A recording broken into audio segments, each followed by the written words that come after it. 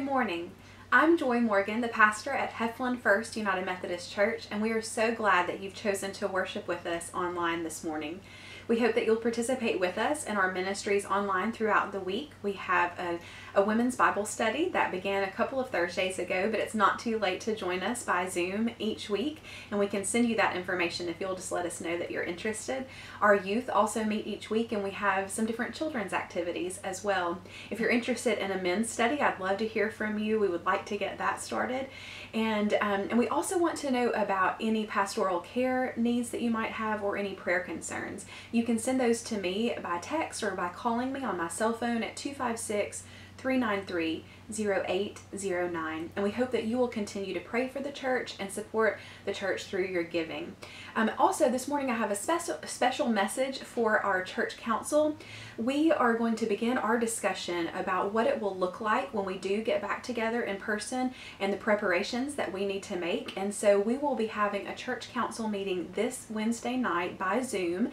You can call in or join us through the Zoom app on your phone or any other smart device or computer. And so please check your email so that you can read through the guidelines that the bishop and cabinet have sent us that we'll be using for our discussion, and also so you can watch a short video by Dr. Lamb, who is also a part of our conference, the North Alabama Conference, giving us some information to consider as we meet together. So again, that will be Wednesday for the church council at 6 o'clock this week. Again, we're so glad that every one of you has chosen to worship with us this morning. So let's stand and sing page 103. We'll sing all of it this morning, all 4 verses. Immortal Images.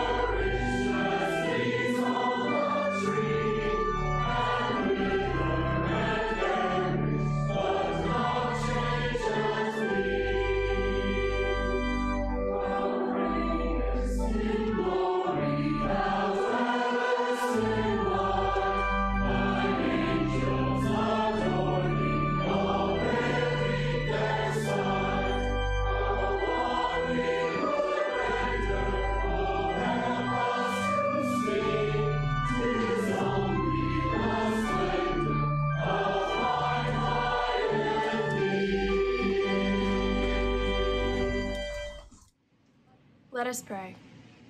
O God, in mystery and silence, you are present in our lives, bringing new life out of destruction, hope out of despair, growth out of difficulty. We thank you that you do not leave us alone, but labor to make us whole. Help us to perceive your unseen hand in the unfolding of our lives, and to attend to the gentle guidance of your Spirit, that we may know the joy you give for your people. Amen.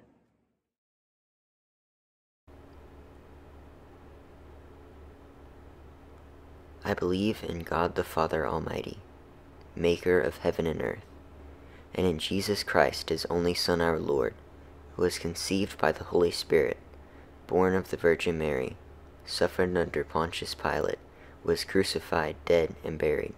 The 3rd day he rose from the dead. He ascended into heaven, and sitteth at the right hand of God the Father Almighty. From thence he shall come to judge the quick and the dead. I believe in the Holy Spirit, the Holy Catholic Church, the communion of saints, the forgiveness of sins, the resurrection of the body, and the life everlasting. Amen.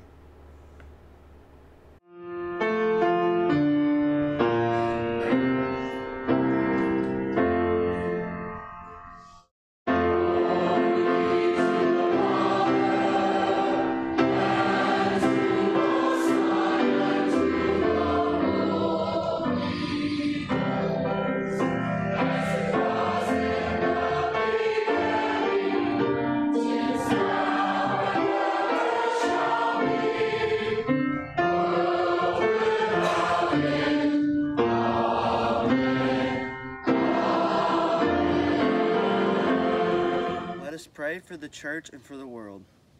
Grant, Almighty God, that all who confess your name may be united in your truth, live together in your love, and reveal your glory in the world. Lord, in your mercy, hear our prayer. Guide the people of this land and all the nations, that we may honor one another and serve the common good. Lord, in your mercy, hear our prayer. Give us all a reverence for the earth as your own creation, that we may use its resources rightly in the service of others and to your honor and glory. Lord, in your mercy, hear our prayer. Bless all whose lives are closely linked with ours, and grant that we may serve Christ in them, and love one another as Christ loves us. Lord, in your mercy, hear our prayer. Comfort and heal all those who suffer in body, mind, or spirit. Give them courage and hope in their troubles, and bring them to the joy of your salvation. Lord, in your mercy, hear our prayer. We commend to your mercy all who have died, that your will for them may be fulfilled. And we pray that we may share with all your saints in your eternal kingdom. Lord, in your mercy, hear our prayer. We offer these prayers through Jesus Christ our Lord, who taught us to pray, Our Father, who art in heaven, hallowed be thy name. Thy kingdom come, thy will be done, on earth as it is in heaven. Give us this day our daily bread, and forgive us our trespasses, as we forgive those who trespass against us. And lead us not to temptation, but deliver us from evil. For thine is the kingdom, the power, and the glory forever. Amen.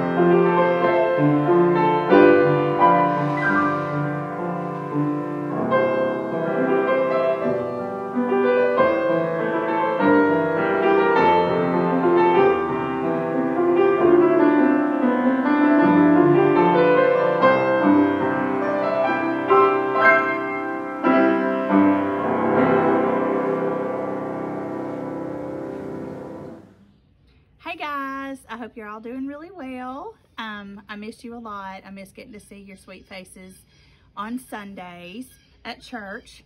But I came over to my friend Miss Misty's house to do this because there's a lot of building going on at my house and a lot of noise going on at my house. And we built a deck, and Michael's building some other stuff to go on the deck. But when I was watching them build the deck, it made me think of, like, I was very interested in how they were doing this, and it made me think of our lives and all of that. But when they were building the deck, they dug these big holes and they put these big posts, they were about that big, in there, and then they put concrete around them to make a really solid foundation for my deck so that it would not fall. And that made me start thinking about our life and how we need to have a really solid foundation in our life. And that made me think of a story in Matthew. And it is a story that comes from Matthew 7, verses 24 through 27. Everyone then who hears these words of mine and does them will be like a wise man who builds his house on the rock. And the rain fell, and the floods came, and the winds blew and beat on that house. But it did not fall, because it had been founded on the rock. And everyone who hears these words of mine and does not do them will be like the foolish man who built his house on the sand. And the rain fell, and the floods came, and the winds blew and beat against that house, and it fell, and great was the fall of it. So I started thinking about that story, and our lives, and the foundation, like in my deck. And I was wondering who the rock was. Is the rock the concrete? Is the rock a real rock? Or who is the rock? So then I started thinking about a song that I heard when I was growing up in the church. And it said, in the chorus it said, on Christ the solid rock I stand. All other ground is sinking sand. So that made me think, well, maybe Christ is the rock. Maybe Christ is the foundation that we should be building our lives around and on.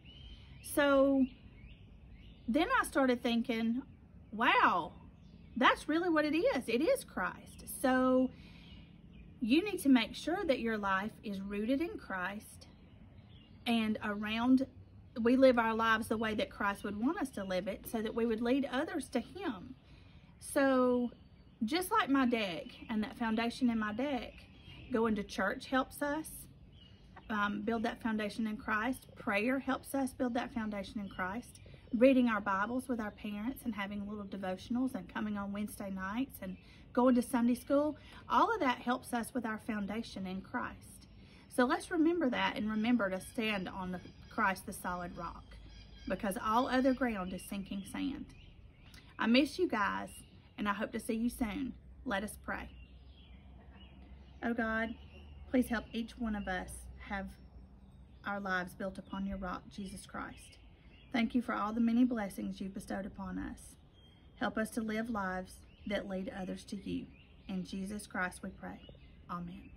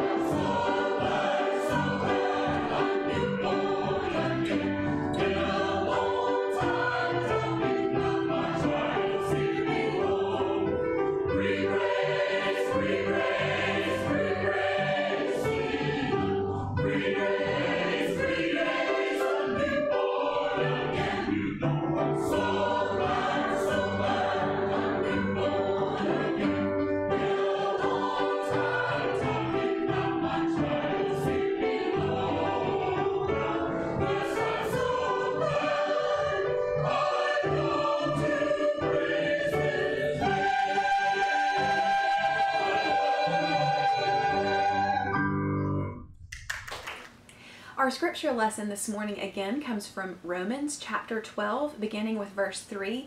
We are looking more this week at spiritual gifts and seeking to discern the gifts that God has given to each one of us. Again, this is Romans chapter 12, beginning with verse 3. For by the grace given to me, I say to everyone among you, not to think of yourself more highly than you ought to think, but to think with sober judgment, each according to the measure of faith that God has assigned. For as in one body we have many members, and not all the members have the same function, so we, who are many, are one body in Christ, and individually we are members one of another. We have gifts that differ according to the grace given to us: prophecy in proportion to faith, ministry in ministering, the teacher in teaching, the exhorter in exhortation, the giver in generosity, the leader in diligence, the compassionate in cheerfulness. Let love be genuine, hate what is evil, hold fast to what is good, love one another with mutual affection. This is the word of God for the people of God. Thanks be to God. Let's pray together. O Lord, may the words of my mouth and the meditation of our hearts together be acceptable in your sight, O Lord, our strength and our Redeemer. Amen. There are many gifts that can be purchased in our local shops. There are others that can arrive in Amazon boxes at our doorstep. There are even more that can be handmade with paint and paste and clay. There are gifts that can be wrapped in paper and ribbons and bows, but there are also gifts that are awkward to wrap, that symbolize what you're actually giving to someone for Christmas or an anniversary or a birthday. I don't know about you, but our family has had several events or occasions that gifts would be given since we have been in this time of social distancing. We've had at least 3 birthdays, and Neil and I are about to celebrate our anniversary this week, and normally we might take wrapping paper like this and maybe some ribbon like this, and we would wrap up a gift to give to our family members, to give to one another.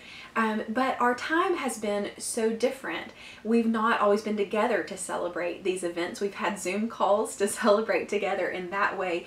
And so it made me think even more about the gifts we sometimes give that are not wrapped up, that you can't put into a box. And some of these gifts are experiences. Sometimes they are the gift of a visit together, a trip, a membership to museums, lessons to learn a language or an instrument, a sport or an artistic skill. There is the gift that people in our lives can give us to help us love something. Parents, mentors, siblings, teachers, and friends can help to foster within us a love for being in nature, or a love for reading and books, a love for music, and hopefully a love for God. What do you wrap though? When you give this kind of gift, when you receive this kind of gift, what gets wrapped? Do you write a card that just says what the gift is, or a riddle to decipher for the one who unwraps the gift to figure out what the actual gift is, or a book that tells about what the gift is going to be, or a picture to illustrate the experience that you hope to share?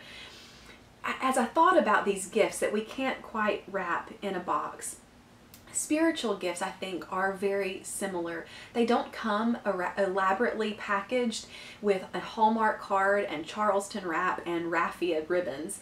God gives us instead a passion and a love for something, and a spiritual lifetime to experience this gift, to develop it, and then to share it with others. But first, our conference mission statement, I think, has the right order when it says discover, develop, and deploy. So we might want to jump into being deployed for God, but first we have to discover and to develop our gifts. So this morning we're going to get back to that time of discovery and focus on a few spiritual gifts that we find in Scripture. The first this morning is the spiritual gift of prophecy. Prophecy is the special God-given ability to courageously declare truth, God's truth, into circumstances of confusion or resistance. People sometimes think of the word prophecy as predicting the future, but more often in the Bible it is seen as forth-telling, or telling forth the truth of God. You might think about Isaiah calling the people to justice, or John the Baptist calling people to repentance, or perhaps if you're in our women's study, you might be thinking about Deborah that we studied this past week, or from more recent history, Dr. Martin Luther King Jr. If you have this gift of prophecy, you might find yourself gripped and sometimes burdened by a very sharp sense of right and wrong. Injustice makes you unable to stay silent. It's like you cannot stand it. You may not be a warm and fuzzy person, but declaring the truth matters more to you than being liked. You stand up to bullies. You speak up for those without a voice. Prophets are the conscience of the body of Christ, and your gift is essential for us to stay in line with God's heart, but it often comes at a cost. Now, this week as the women studied together, we shared that sometimes you might have a friend who has this gift, and we all need that friend who is a prophet, and they might speak truth, and at first you might not want to hear it. It might upset you or offend you, but then as you continue to pray on that truth that they have spoken, you realize that it's spoken in love, and you become thankful. But often Christians avoid prophets, or they even shame them rather than considering what it is they say. If this is your gift, it is hard work to be a prophet, but you don't get to choose your gift, only whether or not you will be obedient in using it. Now, the second spiritual gift this morning is the spiritual gift of mercy. If you have the gift of mercy, you may be impacted by the words of those who have the gift of prophecy. Mercy is the special ability to empathize with the pain in others so that you are moved to take action. Now, many good people and followers of Christ might feel moved when they hear of a need, and many of you work to fill needs regularly.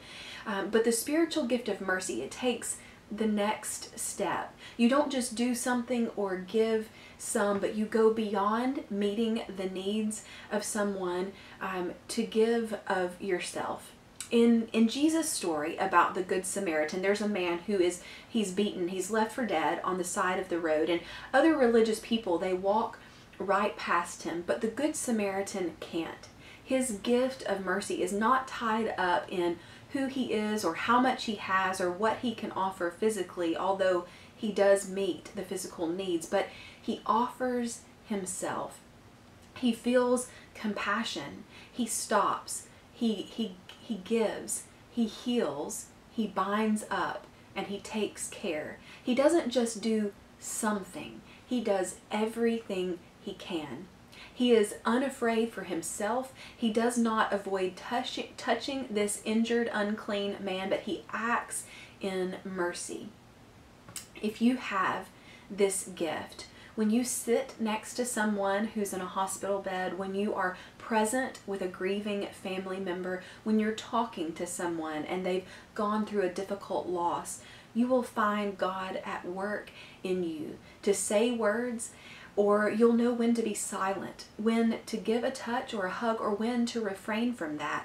And in each of these merciful responses, you are in tune with the Holy Spirit. And you may not even fully understand how you know what is needed.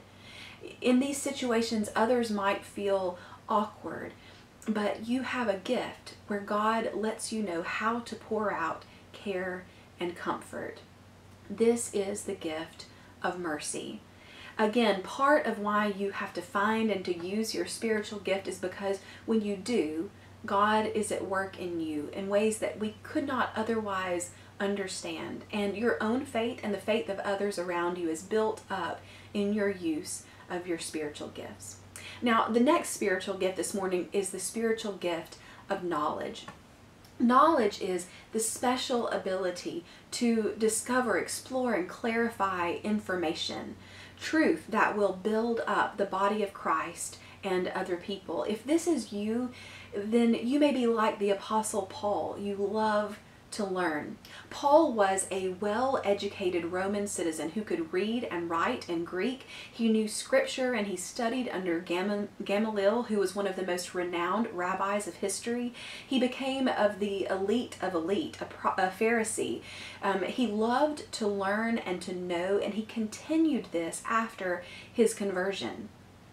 After he heard the voice of Christ on the Damascus Road, he spent what in Scripture appears to be a quiet time of 7 to 8 years, and we think that he must have been preparing to be an apostle of Christ. Now, if you have the gift of knowledge, you too crave to figure things out. You'll be motivated or even prompted to spend times in the Spirit, knowing where to look for information and continuing to learn and to study. God will give you the gift of being able to figure things out, to analyze things, to put things back on the right track, even when others around you might be confused or disoriented. This is the gift of knowledge. Now, finally this morning, the last gift I'd like to share is the spiritual gift of faith. This is, it's interesting to watch in people's lives. It's a special ability to have a vision and to have a confidence in God's plans and direction for the future. You might know the story of the 3 young men in the fiery furnace, Shadrach, Meshach, and Abednego. Neil shared that story with our children online on Facebook on Friday evening. And they said to the king, "Our God is able to deliver us even there in the furnace, but even if he does not deliver us, we're holding on to him no matter what." If you have the gift, the spiritual gift of faith, you have a capacity to continue to trust God when other people might just quit. When God gives you an idea or a dream about a future ministry, it's like you can already see it. When obstacles come, instead of it defeating you, it energizes you, or it gives you a calm and a peace that you cannot explain. You have the gift of faith. And if you do, when you see a mountain and you tell it to move in Jesus' name, you really do expect it to move. When some people might say, "I have to see it to believe it," a person with this gift says, "If I believe it, I know I'm going to see God make it happen." That is the gift of faith. Now, we are all called to have faith, but some of you have a special gift for confidence in how God will work in the future. Now, finally, I'd like to say, please don't forget to call a friend, a neighbor, a family member, or a Sunday school classmate if you heard his or her gift mentioned this morning. Let him or her know how you see God at work in him or her. It's very powerful to hear how others see God at work in us, and it can give us a fresh sense of calling to be about God's work. So please be sure to call your friends, call your neighbors, call your classmates. Together we will continue to discover the gifts the Spirit has placed in our lives, and together we can better be about the work of being Christ's body in the world. Let's pray together. Gracious God, thank you for choosing to use us as a part of your work in this world. Thank you for the blessing of being a part of your body. Open our eyes, ears, and heart to discover how you invite us into your work and how you gift us for ministry together. Thank you for your call, your empowering gifts, and your love. Through Jesus Christ our Lord. Amen. Let's stand as we sing and we have our vision.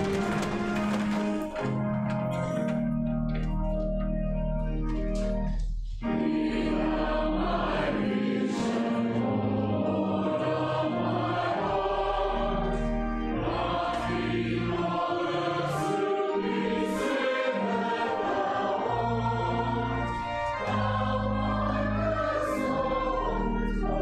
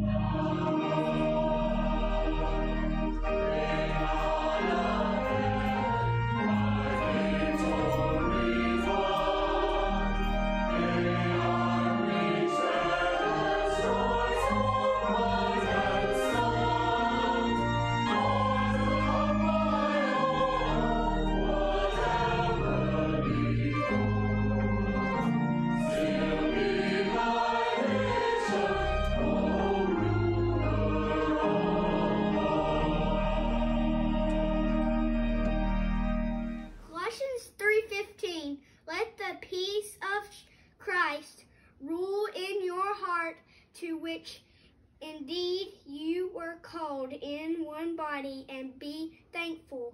Amen.